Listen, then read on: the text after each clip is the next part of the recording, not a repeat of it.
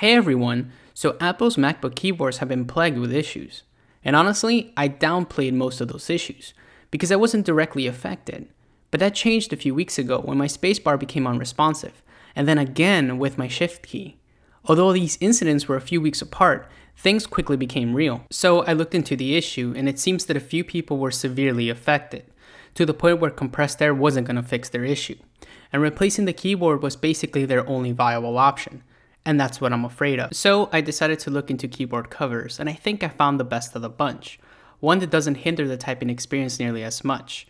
And at the same time, it protects your investment. Physically, the keyboard cover looks great. It isn't completely clear, but rather a frosty clear, which makes the keys look a bit gray. However, you can barely tell that there's a cover on the keyboard from certain angles. The keyboard cover was made with precision.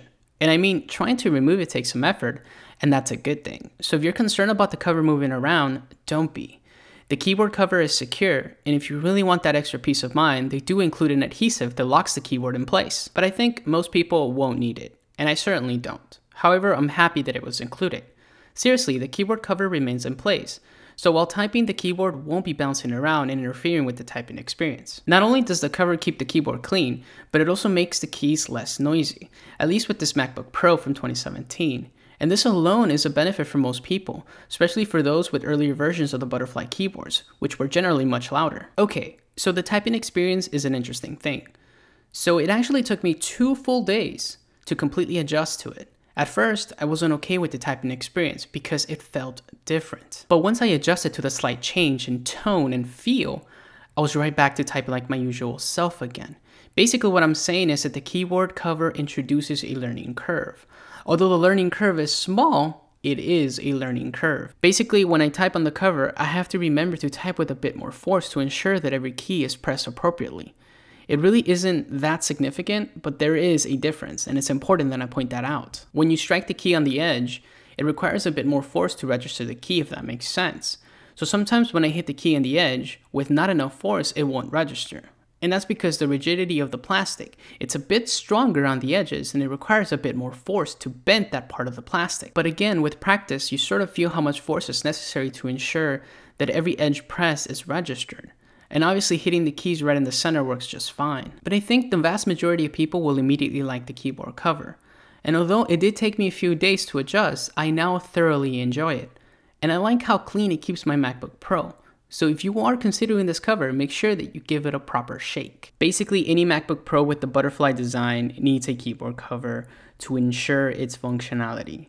But really, any machine designed between 2015 and 2017 basically requires a keyboard cover, as those keyboards were the most affected, as those machines do not include a membrane, which makes the keys a bit more durable to dust. And even those keyboards are still not fail-proof, but definitely an improvement. But since my machine was designed in 2017, it basically demands a keyboard cover to prevent failure. The keyboard cover shouldn't be a requirement, and I think we can all agree on that.